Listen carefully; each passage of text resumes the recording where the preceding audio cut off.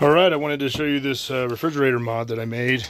I haven't tested it in the field yet, but I already know it's going to work just because of the nature of what we've been experiencing is on really hot days, the fridge does stay very cold still, but you can tell it's a little bit warmer. And then especially the beers, sodas in the door here, they are definitely warmer than the rest of the food inside the refrigerator.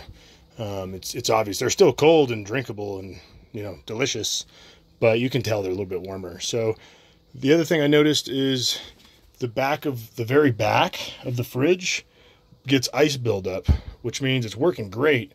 I actually did the mod inside of here where you turn the thermostat in like a 3/4 of a turn, and it helped a whole bunch. I only ran it on like 3, or I think it was 3 last time, and everything in the fridge was super cold. The eggs, like I had Tupperware right here, and the eggs inside the Tupperware in the back, they were frozen. So that means that this thing was working great. So the problem is the ventilation, right? So if the food in the back of the Tupperware is getting frozen and the drinks up here are noticeably warmer than the rest of the stuff, and there's ice on the back, clearly we have a ventilation issue. So I'm like, okay, we have these glass shelves that they just block everything. So I found this grate here, and it's the exact perfect size. It's exactly correct. These little things, it's just because it's like a shelf or something else, but they're not in the way. I'm going to get another one of these, and I'm going to replace this one too. Now we get full ventilation top to bottom, and then I added a fan. Now what it's going to do is it's going to pull all that cold, frosty air from the back of the fridge, and it's going to blow it all the way to the front.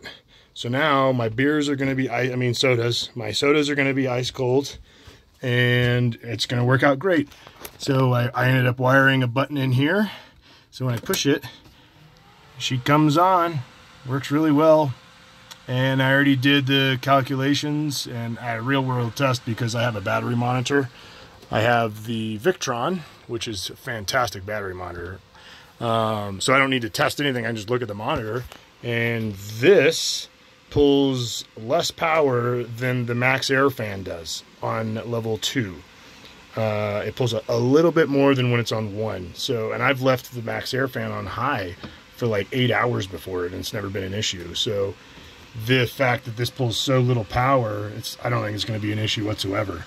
So it's going to move all the air to the front, and now everything in the front is going to be nice and cold, and it's going to be great. And then the other concern was like, oh, it's drawing a lot of power, blah, blah, blah. I thought about potentially adding a rheostat so I could control the fan speed. So if I needed to pull a little less power, or if it's too noisy, but can't even hear it. It's super quiet.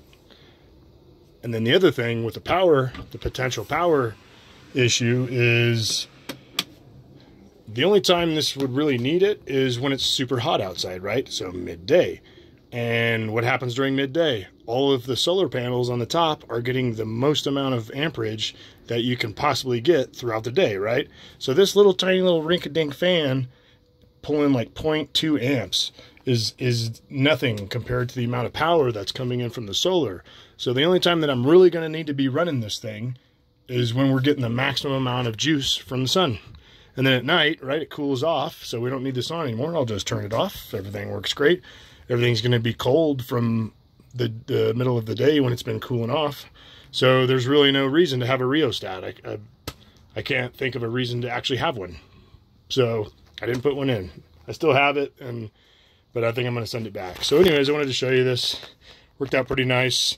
What I did was there's power wires in the back of the fridge, and all I did was tap into those. They're just literally screw-on things. You just put the wires right into it. It's super easy. I ran them up behind the fridge on the side, pulled the little screw out here, pulled this off, and I just drilled a hole through it. No big deal. A little tiny hole. It's really no big deal. It's just insulation. And then I ran the wires through, and then I powered the fan with the switch. Bada bing. Super easy. So yeah, I just wanted to share that with you, and I think it's going to work out nicely. This is going to go too. I'm getting another wire shelf. I like it. Okay, See you guys later.